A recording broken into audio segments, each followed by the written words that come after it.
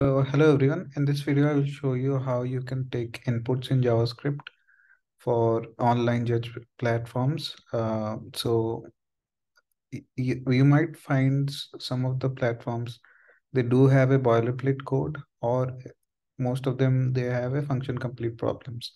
But on some of the compilers, you might not actually get the boilerplate code, and you might have to write the code to take the input from scratch. And that is where a lot of people face issues, especially if you're a new programmer in JavaScript, you might not know how to take the inputs in JavaScript.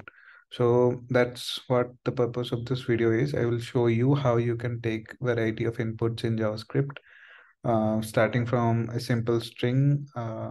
Then I will go into how you can take number inputs, multiple line inputs, and yeah, so on. So, like, without wasting any further time, let's dive into it. So, first of all, whatever input uh, I'm going to take is actually going to be added here. So, generally in online platforms, you might get uh, a place where you can just paste in the input and you can run the program to check it. So this is an online compiler which you can use to, like, there are other online compilers as well, but this is the one which I prefer. So first thing which you'll have to do is you will have to take a empty string. So this is where you will store all the input which you will be getting here, right? So you can you first have to declare a variable like this, right?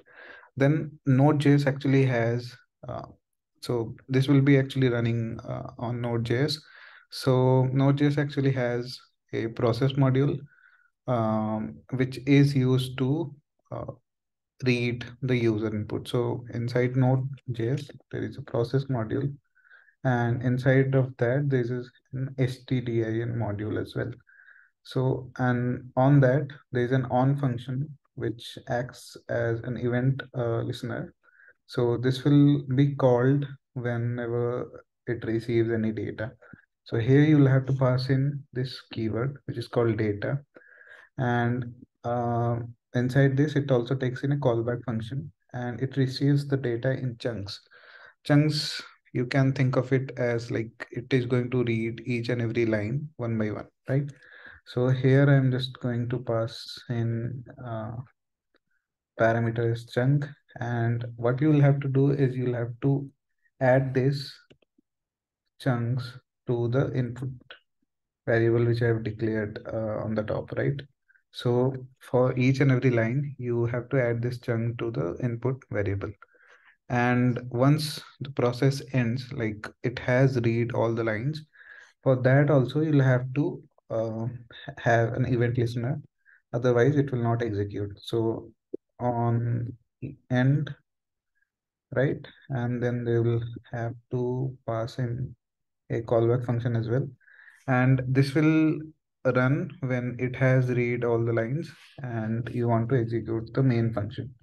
So for that, I'm just having a main function, and I'll be calling this function by passing in the input, right? So now let me show you like how I'm getting the input. So for that, I'll have the like declare the main function, and parameters it takes is the input. And here I will just console.log the input to show you like what I'm actually getting here, right? So for the first thing, I will be declaring 1, 2, and 3 with spaces in between. And let's see what do I get in the output. So here you're saying that I'm actually getting the output back as it is. So let's say if I have multiple lines of input, let's say on the second line I have 4 and maybe on the 6.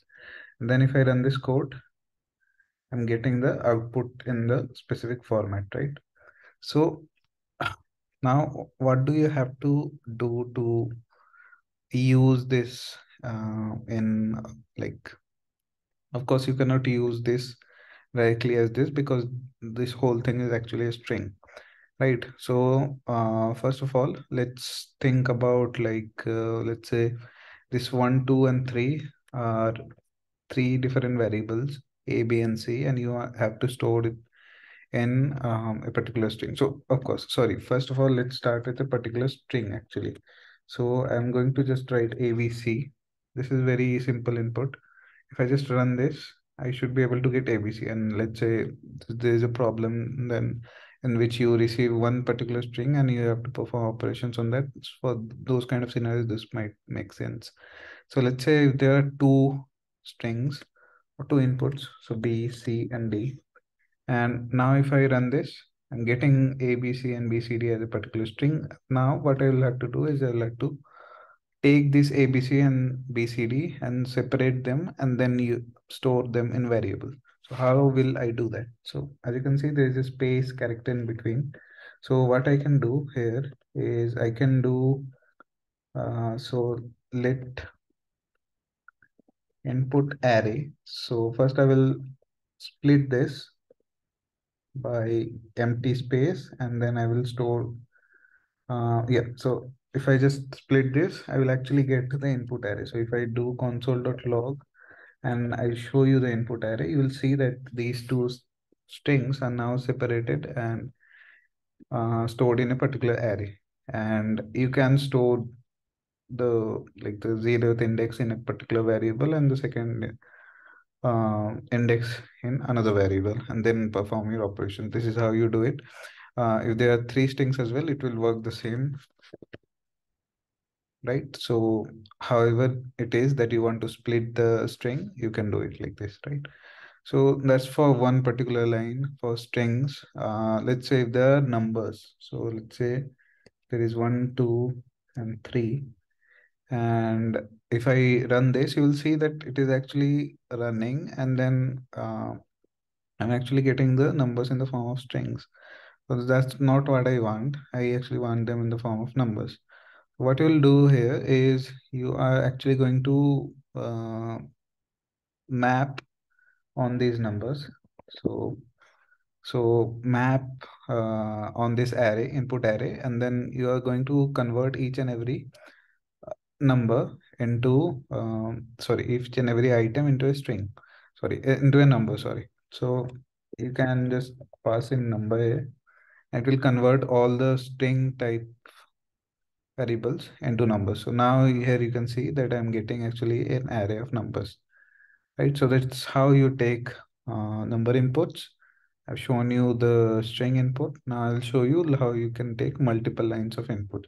So let's say there's an array or something, 5, 6, and then so this is a 3 by 3 array, let's say, and I have to take this as an input, right?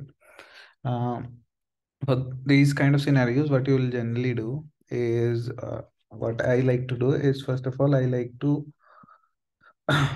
trim the input, input.trim. So trimming actually removes the white spaces or the empty spaces before the string and after the string. And then I will split it by a new line, right? So if I just console.log the lines, you will see, right? So you will see that I'm getting these three lines as three items in my array, right? So now what I will do is simply I can just run a loop on this,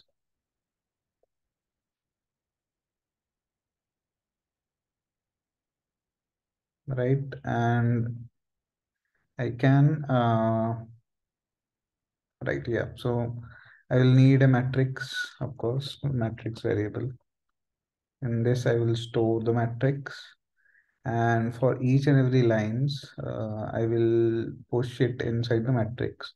But before that, I will have to do, I will select this particular item. And then first of all, I will have to trim it. Then I will split it by empty space. And then if I do map and then pass in number, then what it will do is it is going to split it by empty space. So 1, 2, and 3 as strings. And then when I am doing map and then number, then it is going to convert these three things into a number array, right? So now if I console log matrix at the end, I should be able to see the matrix array, right? So here you can see this is a 2D matrix, and you are seeing the numbers.